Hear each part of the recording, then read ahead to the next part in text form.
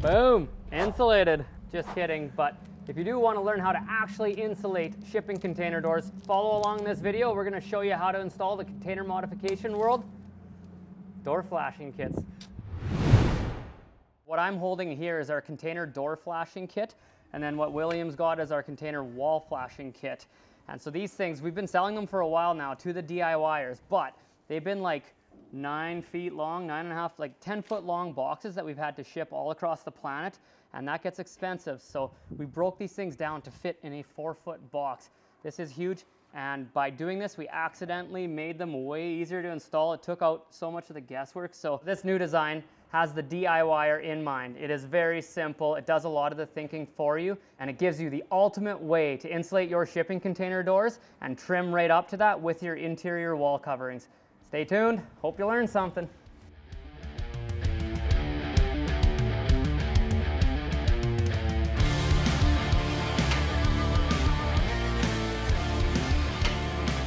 There we go. So that's new for this kit. We can actually assemble it right on the floor. And William says it's nice that it's a little bit floppy, so to speak, where you can still massage it into place on the container door. So let's do that now. Wow, it just snapped right in there. Give it a kick. There we go. Oh, perfect. That's sweet. Looked like we were banging on that a little bit, but that is like compression fit. That's hanging there by itself, and there's variance between shipping containers. Not all doors are perfect, but how well that fit, that is just like a 1,000th of an inch. Beautiful engineering. And so there's some really cool features that allow it to do that, and so I want to get you up nice and close and show you. So where the two flashings were secured together, that little return tab now defines how far this needs to be out from the door. So before there was some variance where the installer could actually make it, you know, go a little wonky on you. So that holds it just very nice there, similar to how our steel stud brackets define the interior wall planes. And then if we jump up top, the one return fold here, that's what allows this kit to hook onto the top of this 2x4 rec tube here. And then there's just holes over here. Before, previous kits had holes here, but it's just, they would be rogue holes and not going into anything, and then spray foam would actually fly out of there. So another revision to the design where we only secure it into the hollow sections. Again, very similar to our steel stud brackets where we're only going into the top 60mm tubing of a container. So very much follows the theory behind our patented stud brackets, and this just ties all of that together and allows you to insulate your shipping container doors and have them remain operational and give you the best vapor barrier possible.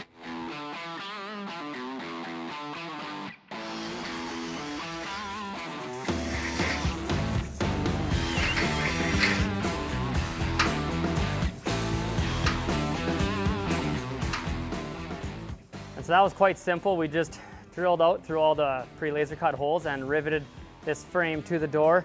The final thing we need to do is just install the rivets into the 4 corners.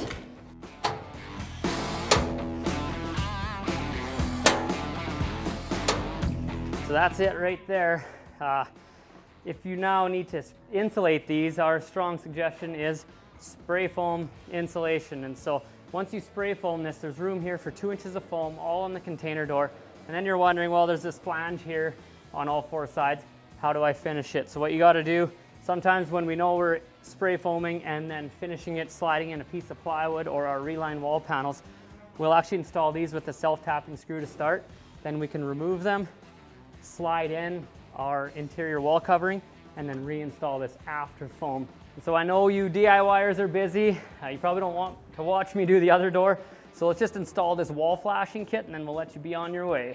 We've added components to this kit to make it easier to install, because before we just had one piece.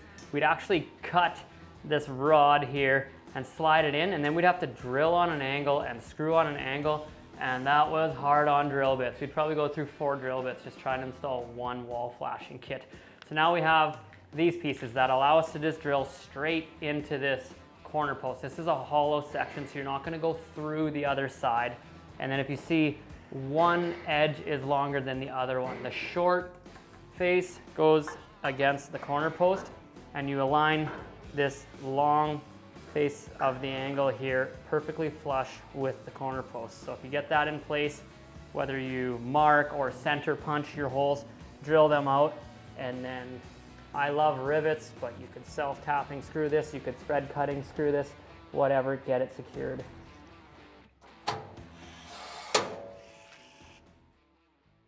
A little pro tip is to blow or sweep away all of the drill shards, because once those shards touch humidity, they'll either pit right into your wood floor or begin the rusting prematurely on all the steel members in your shipping container. So if you see right here, there's a notch, and that notch signifies the underside of this casting.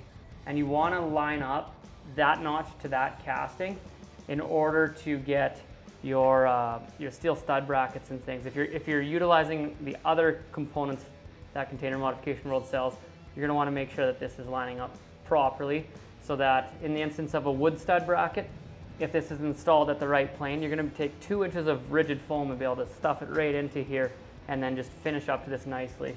So if we cut this out of it to make this fit, because our side piece is a little bit too long because of variance of containers, that's going to affect the height of this. But if we go and cut the side piece down, the 3/16 or whatever it's looking like it needs, then we'll be at the right height. So grab a marker, eyeball that for Will. You can see I did it crooked. Cut it straight.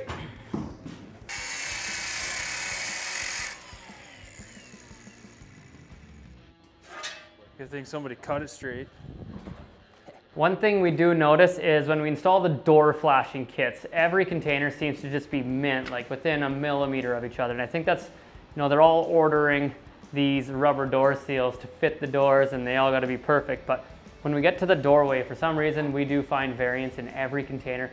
We find variances in batches of containers from the same manufacturer. So when it just comes to simply installing the door flashing kit, you have to be more of a fitter to be able to put the wall flashing kit in. So there's always going to be 1 or 2 little problems, rogue welds, something in your way that you're going to have to solve. But it will go in if you use your thinker, and it will make your container modification much cleaner.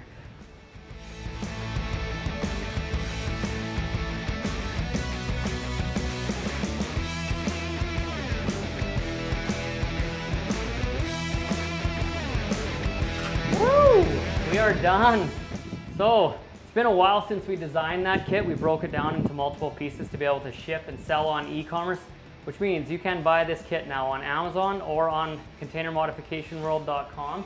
But yeah, so it's shipping friendly. It's a lower cost to ship, and so therefore might be a bit cheaper for you to purchase.